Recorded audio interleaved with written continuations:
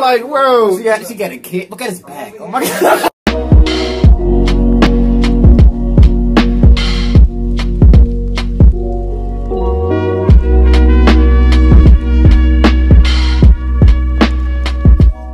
What's up, y'all? Welcome back to another reaction. Today, if you're reacting to this video, why orcas are the most disrespectful animal on the planet? By Hood, my guy Hood Nature, or Casual Geographics. Yeah, man, this dude's hilarious, bro. Posting that funny content, man. Like reacting to your videos, get us some good views, and you get some very interesting, informative information about different animals that I don't necessarily always think about. What do you know about orcas? I know orcas are very smart, very intelligent. They almost have no predators outside of like maybe sharks. Sometimes will hunt them, but usually they're the ones hunting sharks. Remember when I found that out, I was kind of sick because I like sharks a lot. I'm like, orcas killing sharks out here? I'm like, damn, I have to give orcas some respect now because like, hey, but they can definitely inflict some damage. They be up along, they be all over the world, really. I think so. So they're pretty smart. They think that dolphins and like different whales are kind of like the humans of the sea. So this is how intelligent they are. But yeah, you know, let us know if you want to see more Hood Nature down in the comments. Make sure you hit the like button, subscribe, and share as well. It's the road to 10K subscribers. I really appreciate all that support. We're gonna hop right into this video. I've been trying to tell y'all, killer whales are just waterproof black Air Forces with fins. Their entire personality is bullying every name on the ocean census for no reason at all. Let me explain why this video is way worse than you actually think. It's actually well known that orcas will tail slap their prey. It's the fastest way to make a seal join the Air Force. This video was filmed in Mexico, and there were actually 6 of these hood dolphins taking turns slapping the stingray. And after getting bodied the first time, the stingray was too weak to get away, so the orcas just kept violating it. And this went on for an hour and a half. Scientists watching this thought the orcas would just eat the stingray afterwards. Instead, when the stingray finally became past tense, all 6 orcas just watched it lifelessly sink to the bottom of the ocean. This wasn't about food or survival. Nah, these homicidal Oreos spent 90 minutes jumping a stingray because they thought it was fun. Orcas don't operate on survival, they live off malicious intent. They're one of the few animals that will go out of their way to torture and murk other animals for fun. They'll literally spend hours violating seals, penguins, and stingers and not even eat them in the end, and that's another ballpark of disrespect. One scientist watched an orca chase a penguin for half an hour, snap its neck, and then leave its soul-divorced body floating on the surface. Moral of this video, sharks don't run the ocean. It's steroids zebra gummy does. Only reason they don't go after people is because they see themselves in. Y'all starting to put way too much faith in me. If I get on here and say that's a graboid or an Alaskan bullworm and end the video, what y'all gonna do? Nah, that's a lungfish. It's a fish with lungs. Also, I think that video was filmed in Uganda, which checks out because the lungfish is found in Africa, South America, and Australia. When there's a drought or they run out of water, this air guppy will bury itself in the mud and then cover itself in a coat of mucus. When the snot sweater dries, it basically acts as a protective coffin. And like most people in coffins, a lungfish basically dies by shutting down almost every system in their body. A mummy fish will sit there until it rains again and then it'll dig itself out as nothing ever happened. And some, like the African lungfish, can take a break from living for 3 to 5 years without food or water. All it needs to wake up from the suspended animation is water, apparently an excavator. So what did we learn today? This fish can breathe air and water and put its own life on pause for up to 5 years. Meanwhile, us humans got back pain and anxiety because evolution's a... What is that? I don't know what that is. That's the end of the video. I don't know if y'all think I just know everything about everything, but I promise you I don't. But if I had to guess, probably a sea anemone. This thing. Even though they look like plants, this thing whose name I refuse to pronounce is actually an animal. As part of the Cnidaria phylum, they're also related to jellyfish. And some of them like to remind the world that they're not plants by moving just like this. So what I'm guessing happened here is the water receded and exposed the sea anemone at the bottom. And as an animal, them shrinking away is probably just a defensive reaction to being touched. And here you can see a green sea anemone doing the exact same thing, curling up to protect themselves from what they think. Why are you touching that? I think I'm on a list now. I could be completely wrong, but that's my best guess.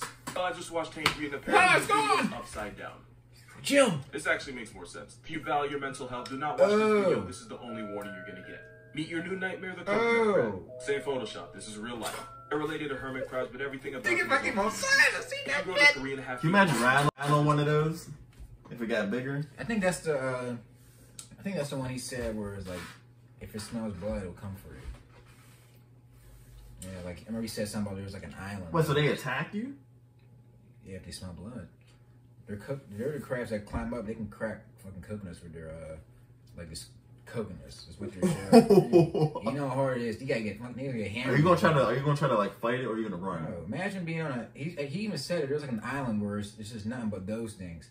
Imagine having a cut on that motherfucker. Imagine like washing up on shore. You got like a big ass gash. You can't run. You gonna run to the sea so a shark can get you? Bro, sharks smell that blood over.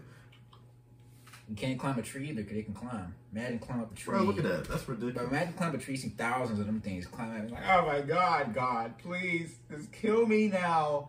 Literally strike me now. But think about it. If you kill all of them, you got all the crabs you can eat. Or you can't. Bro, they got armor. What you gonna use to kill them? There's thousands of them running up on you. Coconuts. Try to bash them with the coconuts. I'll grab 2 big ass coconuts. What you can do is you put your head against a rock and you can take the coconut and repeatedly smash your head in until you're dead. I don't know. That's a better idea. Yeah, this video. Man, you're human. You should be able to like plan out a smart tactical plan to take out these animals. You're gonna die. You're gonna die.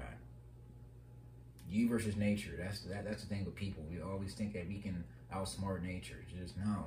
You don't get out there. And you're not gonna be able to think tactically when you see thousands of the same crab crawling towards you. It's just snapping. It flusters you. Your adrenaline's gonna be up. You're just all these chemical reactions going on in your body. You're probably gonna pass out. Yeah, you probably pass out. Really, probably what you're gonna do. To tip and weigh 9 pounds. Now the biggest problem with this hellspawn with claws is they believe in the worst type of equality, meaning they eat everything without prejudice. Adult crabs will eat fleshy fruits, nuts, and seeds, but they'll also eat the carcasses of dead animals like cats and chickens. In fact, a group of these crabs made an entire pig's corpse disappear in only a week. And since nature is a spiteful person, not only can they climb trees, they've been known to scale tree branches and murk sleeping birds in their nest. And those claws can break birds' bones, since they pinch with about 740 pounds. Oh my God! You see like the birds? This crab pinches harder than lions bite. Whoever thought that was a good idea was on disrespectful timing. So because of their diet, a lot of them are poisonous. These crabs are found on islands across the Indian and part of the Pacific Ocean. This last fact might be the worst one. When Amelia Earhart crashed, a lot of people believe the reason her body was never found was because a group of these crabs turned her corpse into a cookout. And considering these crabs are scavengers that will eat literally anything dead, it's a possibility. What is that?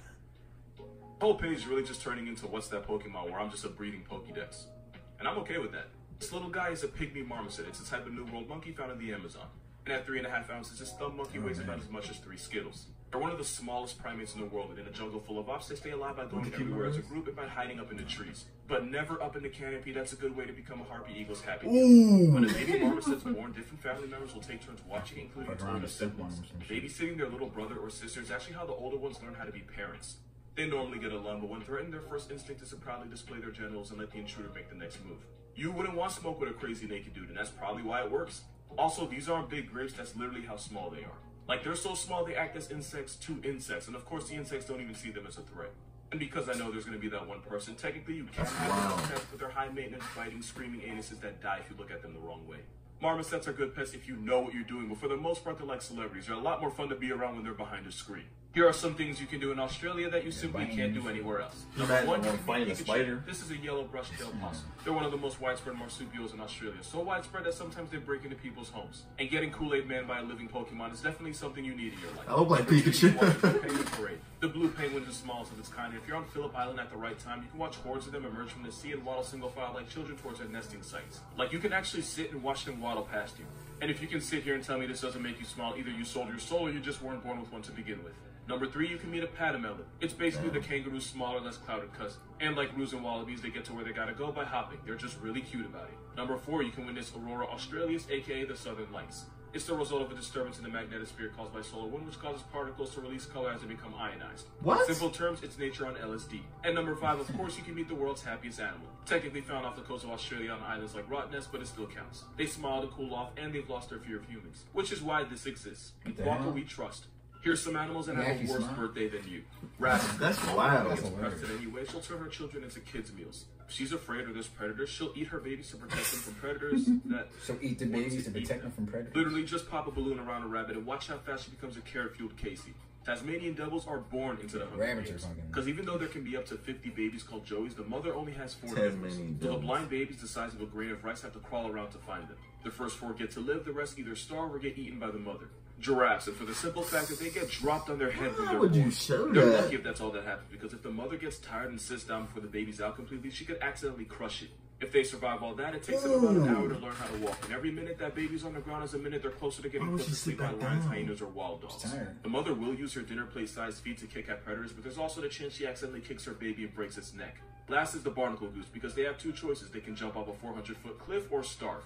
Basically death or death in slow motion, and half the chicks that jump become past death by the end of the day.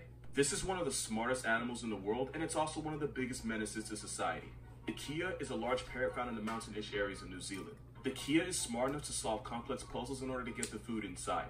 But because they've gotten used to humans, this bird will literally take cars apart with their beak. Every year in New Zealand, this parrot causes thousands of dollars in damage by destroying cars, and they do it just because they feel like it. This fellow tweety will also open and search through backpacks and purses, steal whatever they can find, and then dare you to do something about it. If this parrot steals your wallet and flies off, that's very much a you problem. They're not just an op to people. The kea will use that razor-sharp beak to hole punch sheep just so they can eat the fat from the back of the animal. Nobody really knows who taught the birds to act like this, but it used to happen so often that the farmers started putting the birds on shirts in order to protect their sheep. Since the kea is now protected by law, they get to act up with no consequences. They'll also steal eggs from shearwater nests and turn an entire nursery into an omelet, because not even other birds are safe from the audacity. Moral of this video: this bird is proof that the smarter you are, the more of a phallus you are to everyone's way of life. Yeah, man. This is why I don't mess with like animals, nature, none of that, because some of it's just like unnecessary. Hey, be like that, but eventually that's what we're going to be going back to. If you keep it up, keep worrying about money than about the environment. Yeah. You know, that's why I'm trying to learn how to actually live in the woods and shit. You know how to know what plants to eat and stuff. Because when that day comes, it may not come, it may come, but you're gonna be sick. When you're walking through, you can't go to Walmart and niggas over there killing each other and shit. You know how niggas already get crazy. You better know how to. I mean, it can be a fun thing too, like just being able to go out and be able to know which plants you can eat. Cause it's literally something like you can eat dandelions, like the roots of dandelions and shit. I didn't know that. I could be starving. There's a dandelion right there. I could have ate it. It's good to know these things, you know. But hey, Hood Nature, you always got the good videos, man. Hilarious. Keep it up. Make sure you subscribe to him. Make sure you subscribe to us. It's the road to 10K subscribers. Really appreciate all the support. We'll see you next time. Peace. Peace.